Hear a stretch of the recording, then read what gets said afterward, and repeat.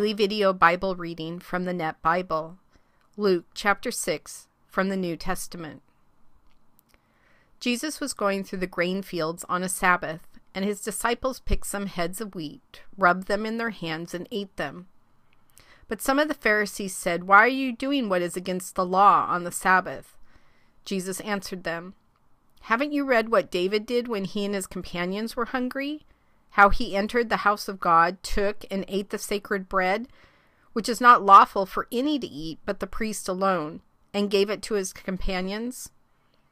Then he said to them, 'The Son of Man is Lord of the Sabbath.'" On another Sabbath, Jesus entered the synagogue and was teaching. Now a man was there whose right hand was withered. The experts in the law and the Pharisees watched Jesus closely to see if he would heal on the Sabbath, so that they could find a reason to accuse him. But he knew their thoughts, and said to the man who had the withered hand, "Get up and stand here." So he rose and stood there. Then Jesus said to them, "I ask you, is it lawful to do good on the Sabbath, or to do evil, to save a life, or to destroy it?" After looking around at them all, he said to the man, "Stretch out your hand." The man did so, and his hand was restored. But they were filled with mindless rage and began debating with one another what they would do to Jesus. Now it was during this time that Jesus went out to the mountain to pray, and he spent all night in prayer to God.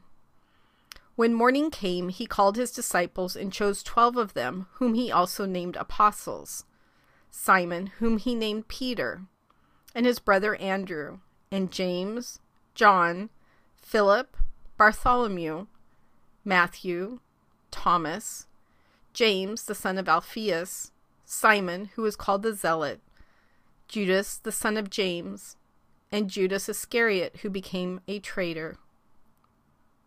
Then he came down with them and stood on a level place, and a large number of his disciples had gathered along with a vast multitude from all over Judea, from Jerusalem, and from the seacoast of Tyre and Sidon. They came to hear him and be healed of their diseases, and those who suffered from unclean spirits were cured. The whole crowd was trying to touch him, because power was coming out from him and healing them all. Then he looked up at his disciples and said, "Blessed are you who are poor, for the kingdom of God belongs to you. Blessed are you who hunger now, for you will be satisfied. Blessed are you who weep now, for you will laugh. Blessed are you when people hate you, and when they exclude you and insult you and reject you as evil on account of the Son of Man. Rejoice in that day and jump for joy, because your reward is great in heaven, for their ancestors did the same things to the prophets. But woe to you who are rich, for you have received your comfort already. Woe to you who are well satisfied with food now, for you will be hungry. Woe to you who laugh now, for you will mourn and weep. Woe to you when all people speak well of you, for their ancestors did the same things to the false prophets. But I say to you who are listening, love your enemies, do good to those who hate you. Bless those who curse you, pray for those who mistreat you. To the person who strikes you on the cheek, offer the other as well. And from the person who takes away your coat, do not withhold your tunic either. Give to everyone who asks you, and do not ask for your possessions back from the person who takes them away. Treat others in the same way that you would want them to treat you. If you love those who love you, what credit is that to you? For even sinners love those who love them. And if you do good to those who do good to you, what credit is that to you? Even sinners do the same. And if you lend to those from whom you hope to be repaid, what credit is that to you? Even sinners lend to sinners so that they may be repaid in full. But love your enemies, and do good and lend, expecting nothing back. Then your reward will be great, and you will be sons of the Most High, because he is kind to ungrateful and evil people. Be merciful, just as your Father is merciful. Do not judge, and you will not be judged. Do not condemn, and you will not be condemned. Forgive, and you will be forgiven. Give, and it will be given to you. A good measure, pressed down, shaken together, Running over will be poured into your lap, for the measure you use will be the measure you receive.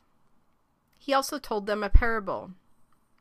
Someone who is blind cannot lead another who is blind, can he? Won't they both fall into a pit? A disciple is not greater than his teacher, but everyone when fully trained will be like his teacher. Why do you see the speck in your brother's eye, but fail to see the beam of wood in your own? How can you say to your brother, "Brother, let me remove the speck from your eye," while you yourself don't see the beam in your own? You hypocrite! First remove the beam from your own eye, and then you can see clearly to remove the speck from your brother's eye. For no good tree bears bad fruit, nor again does a bad tree bear good fruit. For each tree is known by its own fruit. For figs are not gathered from thorns, nor are grapes picked from brambles. The good person out of the good treasury of his heart produces good, and the evil person out of his evil treasury produces evil, for his mouth speaks from what fills his heart. Why do you call me Lord, Lord, and don't do what I tell you? Everyone who comes to me and listens to my words and puts them into practice, I will show you what he is like. He is like a man building a house who dug down deep and laid the foundation on bedrock. When a flood came, the river burst against that house, but could not shake it because it had been well built. But the person who hears and does not put my words into practice is like a man who built a house on the ground without a foundation. When the river burst against that house, it collapsed immediately and was utterly destroyed.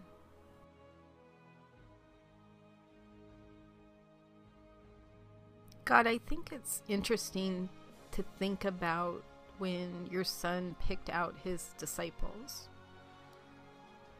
He went to you and he prayed about it all night, asking for your guidance in helping pick these very important 12 people who he was going to train and then send out to do the work that he was sent here to earth to do, to talk about you and your church.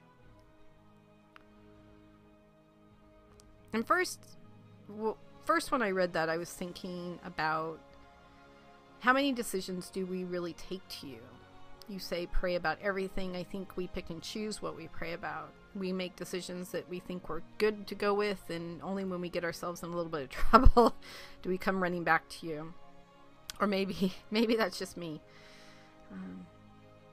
But then as I thought about it more, and I totally realize we're talking about your son here, not just a common human, but your answer to him, because I know he would be obedient to what you ask him to do, your answer to him were the 12 we just read their names, including Judas Iscariot.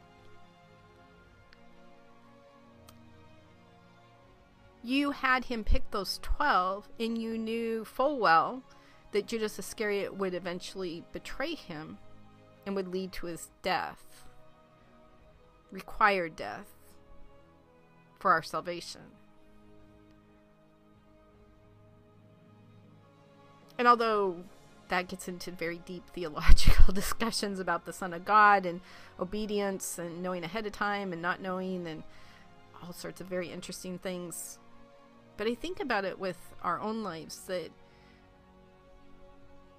further down you say, why do you call me Lord, Lord, and don't do what I tell you?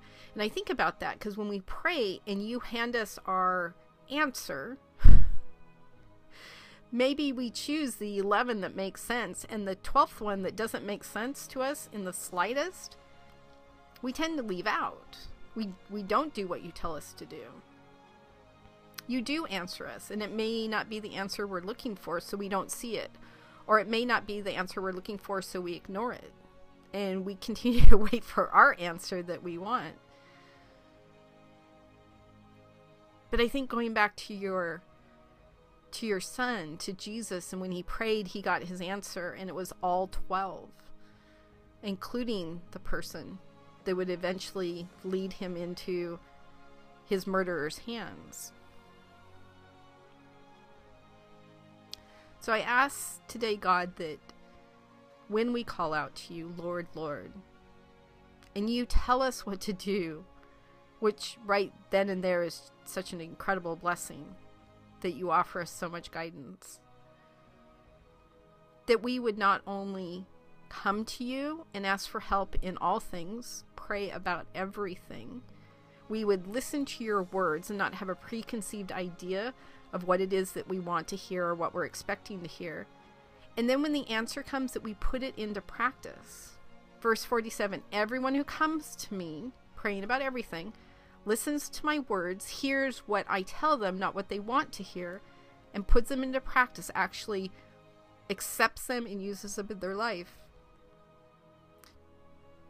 Builds that life with a foundation that storms can't shift my foundation. Storms can't destroy me. Storms can't blow me away. They can't cause me to collapse. They can't destroy me.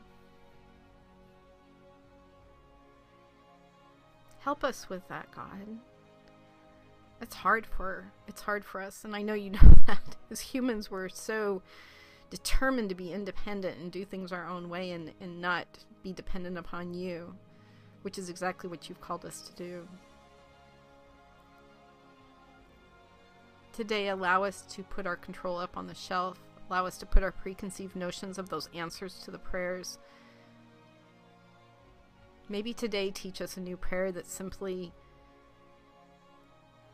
I not only want my will to be what you willed, God, but I also want to be okay with it. I want to be accepting of it. I want to be joyful when that answer comes, no matter what that answer is. Thank you, God, for your guidance, for your patience with us, and for teaching us so much to come to you, to listen to you, and then to put it into practice, because you always, 100% of the time, always want what is best for us, because you love us with a love that we will never fully comprehend. In your Son's name we pray. Amen.